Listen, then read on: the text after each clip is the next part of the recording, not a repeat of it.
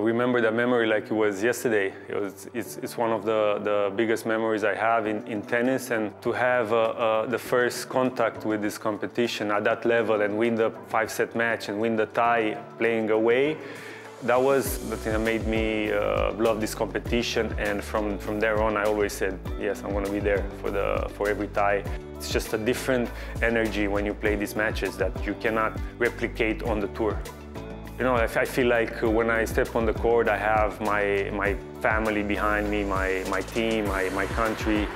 We have great Romanian fans that support us when we play. So playing these matches and always competing to win and to do my best for the country, no matter the result, has been a great experience.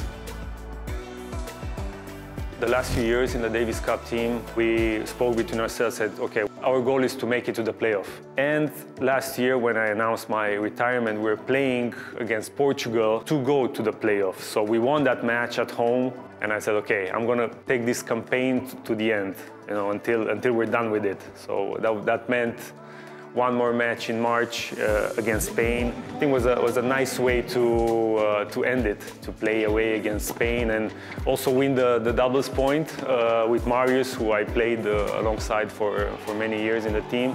It was a special way to exit the tennis life. I was very emotional to relive a lot of the moments I've spent in Davis Cup over the years. And also the members of the team that I did it with. You know, there's a lot of staff that became friends over the years. But in a way, I knew I was going to be around. I was going to be close. Maybe not on the court playing, but I would be around the team to support and help out with whatever I can. So I didn't feel like it's an end. You know, I just felt like it's just a transition to a different role in the team. Being a Davis Cup player for 20 years and loving this competition and this format kind of gives me an understanding of what's happening. Of course, it's different being a captain. It's a lot more responsibilities and a lot of things to deal with. But I enjoy it. We have a good group of girls and a good technical team around the girls. So I'm learning a lot of how to organize a lot of people to work together, how to get the girls to be motivated and prepared for the practices and for the matches. It's all new experience, and I'm still in a learning seat right now.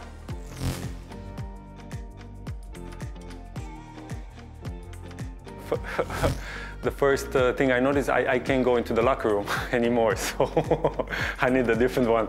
Yeah, it's different. The communication is different. I have to learn how to communicate in a different way, which is challenging and interesting for me. I'm still figuring that out, because this tie comes after such a difficult stretch of events. You don't have time to spend that much time with the girls. So we show up here, we get to know each other.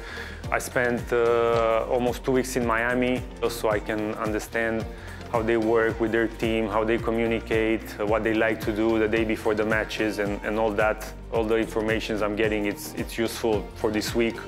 But I'm still learning each player what she likes and how I can get her more prepared for the tie.